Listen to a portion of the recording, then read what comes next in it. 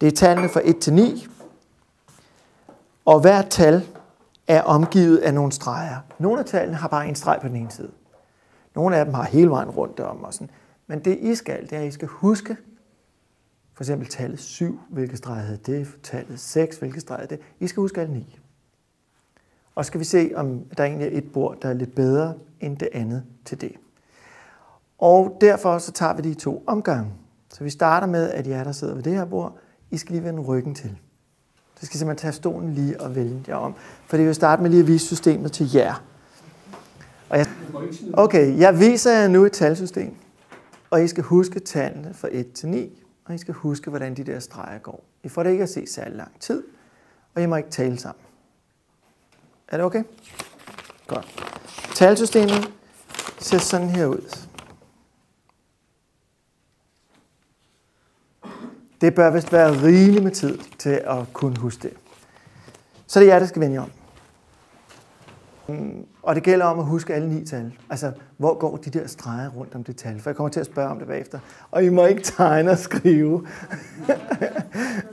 Okay, godt. Og jeres talsystem ser sådan her ud.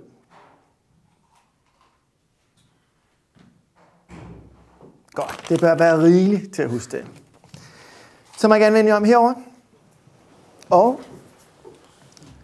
nu tager vi så med håndsoprækning, for ellers så går der for meget i det. Lad os sige tallet 4. Hvem kan det?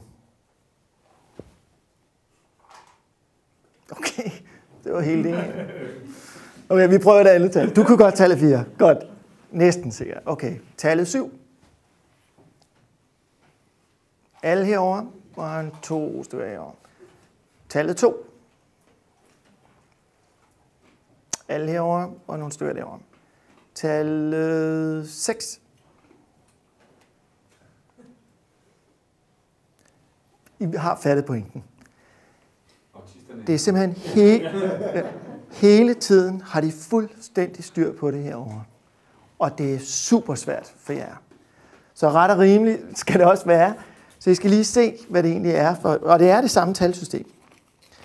Den gruppe herovre fik præsenteret talsystemet. Det ser nemlig sådan her ud.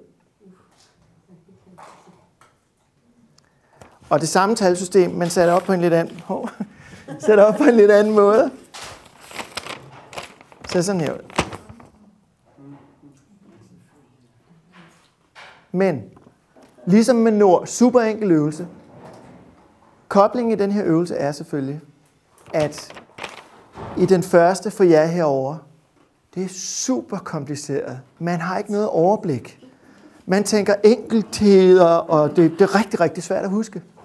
Og herover, der kan man med det samme se den store generelle idé, og tingene passer ind i den kontekst. Og det, der er meningen med eftermiddagen, det er i virkeligheden, at hvis vi sådan imaginært siger, at vi har været 9 øvelser igennem, så skal vi begynde at forstå de der øvelser i forhold til hinanden. Men på vej derned kunne jeg rigtig godt tænke mig, at I talte om, okay, det var så det, vi skulle bruge dem til.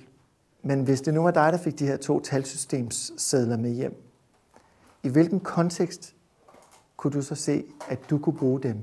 For det tog ikke særlig lang tid, og det var meget effektfuldt i virkeligheden, at det der overblik gør utrolig meget.